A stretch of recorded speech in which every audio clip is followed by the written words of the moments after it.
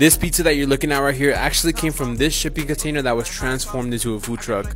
So this is Señora's Pizza, and it might be one of my favorite pizzas you can get in Vegas. And this what they're making right here in the fryer is actually their deep fried pizza. And apart from it being so good, it's pretty cool how they put it in this little bag so you can just walk around and eat it. And obviously the star of the show are the pizzas, from the sauce to the crust, everything is so fire. But if you come, you can't leave without getting one of these desserts.